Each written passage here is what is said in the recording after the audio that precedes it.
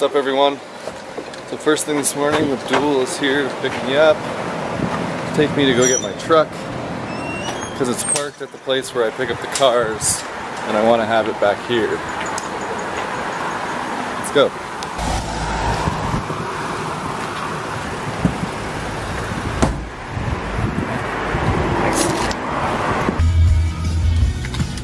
What's up, Abdul? Hey, Sean. What are we doing? Hey, Keely. I don't know what we're doing. Is it Wednesday again? Yeah, it is Wednesday again. Okay, well, happy Abdul Day.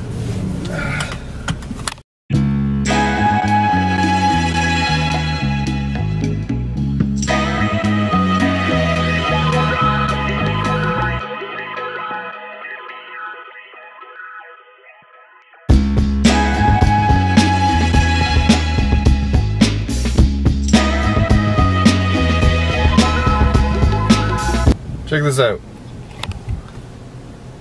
Abdul's just taking his dog to daycare. Check out what just happened. I think this just happened. Got the GoPro going. It's super hot. And this is a real GoPro naked mount. Broke! Why would that break? It's ridiculous. I mean, I know it's just like the cheap plastic frame, but it should at least not just crack when it's not doing anything. It wasn't even doing anything extreme with it. Ridiculous. Bye, Sean. So yeah, we were supposed to hang out, but Abdul just remembered that you're supposed to pick up his sister at the airport 2 minutes ago. Yeah, she'll be fine. Luckily, we're only 20 minutes from the airport, whereas we could have been like 40. Anyways, I gotta go. Bye. Can you take this?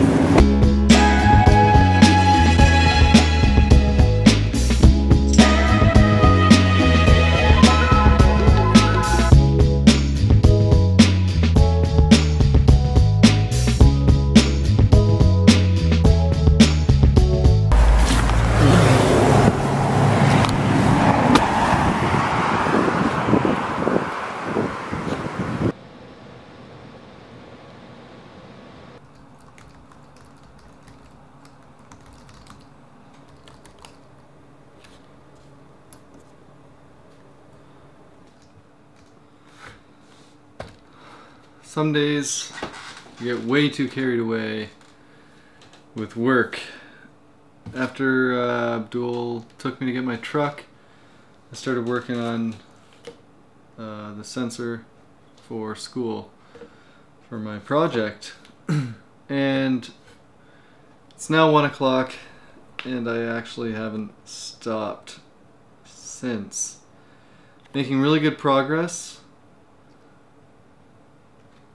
Pretty good progress.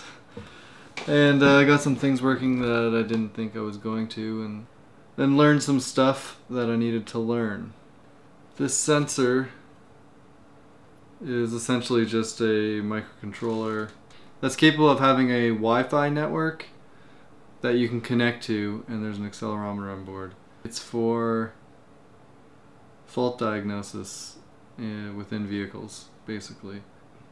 I have a bachelor's in automotive technology, and then I started my master's, and the master's is also in the automotive field. I didn't actually learn how to do circuit boards in my undergrad. I did that on my spare time, and now it's like one of the main things that I do. I've made lots of circuit boards in my job. I also do design work and CAD, things like that, and machining. So that stuff I did learn quite a bit of. I did some time at Honda R&D, which was really fun. I decided to do my master's. I probably could have had a job there, but I decided to do my master's first. And yeah, somehow I just started making circuits, and that's where everything's been going. Electronics, robotics, things like that. I also make funny little 3D printable things sometimes when I have time. One thing that I made, which was huge. It like exploded on the internet. I don't know why. When the 1 second. There we go. So I had to dig this out. I haven't worn it in a long time. So when the Microsoft Band first came out, it was kind of like a spur of the moment thing. I was looking for a fitness tracker. I don't know why. Like, I wanted to do more walking and stuff like that, which I don't really do now. I just go out and take photos. And I just wanted to get one, and it was kind of cool that this one actually worked with like iPhones and stuff because I had an iPhone. And it was kind of the first one to do that. So we live pretty close to the border. They didn't come out in Canada, so I just like, they came out and I just drove down to the States. It's like 45 minutes away, or an hour or so, and bought one. And just like that. So I don't normally do things like that, but I did, which was interesting. And then when I did buy it, I noticed something that really sucked about it, and that is the charging cable. It was really dumb. It's a really dumb design. So it magnets on the back, and then it sits on your desk like this. And that's the first thing I noticed. And me, who likes to design things that are 3D printable, I just had this idea to make a stand for it. A Microsoft Band charging stand. How's that name? So I made one. I made one for myself. I had it printed on Shapeways, and it cost me like 10 bucks. And like everything I do, it was open source, so I put it on a website called Thingiverse where people can download stuff and print them themselves. But on Shapeways, it was like one of the first things I put on there. People can go on and purchase them themselves, and you can get them in different colors and everything like that. And the first version worked perfectly, which was amazing. So this little stand, you just snap in the charger, and then the band goes on like this. Now that sits on your desk. Just like that. And people loved it. It's crazy. It was the top seller on Shapeways in November. You're able to mark them up. So I marked them up a few bucks. And still really cheap. They were only, I think they were selling for $15. And I'm still selling them. I sold a ton of them. Well, Shapeways sold a ton of them. My design. So I don't even see who buys them. I see that people have bought them, but I don't see who does. Which is a great service. Shapeways is amazing. I love them. I use them for everything. Wish I could promote them more, and I wish I was designing more things, but I just don't have time. I'm trying though. So yeah, it was unbelievable. People at Microsoft were buying them, tweeting at me, showing me pictures of them on their desk. I made a video for it. I think that's what really helped, and then I made a second video to show all the colors. I only have a couple of colors now because I did a giveaway of all the colors. I still need to give these ones away, so I should do that. Maybe I'll do that after this. Yeah, so this little simple design had an unbelievable response. It was crazy. And I love that so much. I don't even know where I was getting at with this, but yeah, I like to design things, electronics, build robots, work on cars. Well, I don't really like to work on cars, but I like the outcome of working on cars.